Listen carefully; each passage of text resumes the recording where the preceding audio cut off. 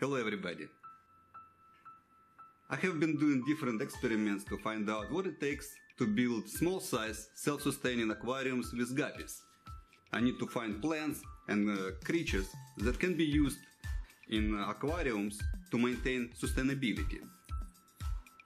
Fast-growing Elodea plant and often reproducing pond snails that I have in all my aquariums seems to be good candidates to check on for this purpose. Though pond snails need access to atmospheric air for oxygen to breathe. Well, let's check how Elodea plant and pond snails perform in enclosed tank. I use a 2-liter glass jar with lid. Add dechlorinated water. Add 2 cuttings of Elodea. Add 4 about half centimeter large pond snails. Also I added a seashell and sea shrimp. Give snails a pinch of homemade fish food flakes. It should boost algae growth. Close the jar with a lid. I flip the jar to seal the lid with water. Yep, some water leaks out.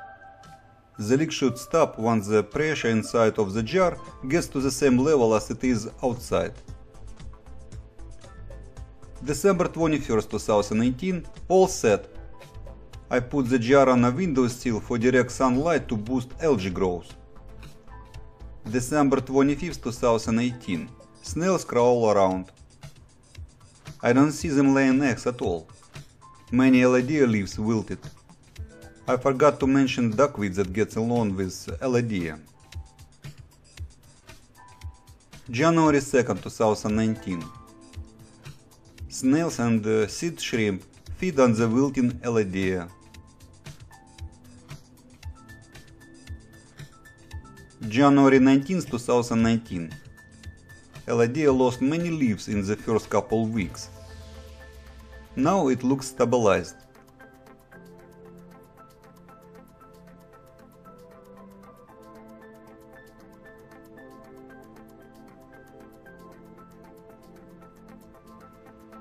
February 5th, 2019. I see 2 active snails and sea shrimp. This snail is dead. It didn't move in a couple days. February 8th, 2019. This snail is alive. I see 3 young snails. All 3 are dead. Here's one. And here are 2 others.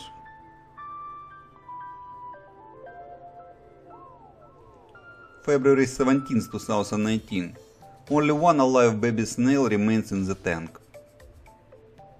And there are sea shrimp dancing around everywhere.